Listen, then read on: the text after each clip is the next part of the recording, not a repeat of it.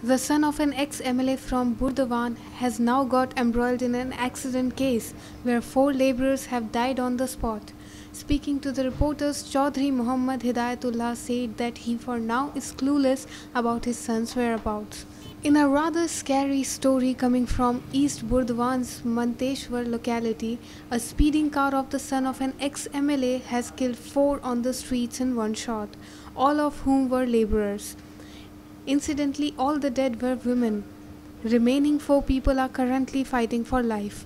Prima facie, the case is of a person driving a vehicle in an inebriated state. The deceased have been identified as a group of workers who had come to West Bengal from Jharkhand to work in the farm fields. Hidayatullah said that the phone of his son has been switched off and he has little idea of where he is. The car has been found and a case registered in the Manteshwar police station. Police are probing the case from all angles. আমি শুনেছি গাড়ি নিয়ে বেরিয়েছিল ড্রাইভারও তাতে জয়রামপুরে ওখানে accident হয়েছে শুনছি 4 জন মারা গেছে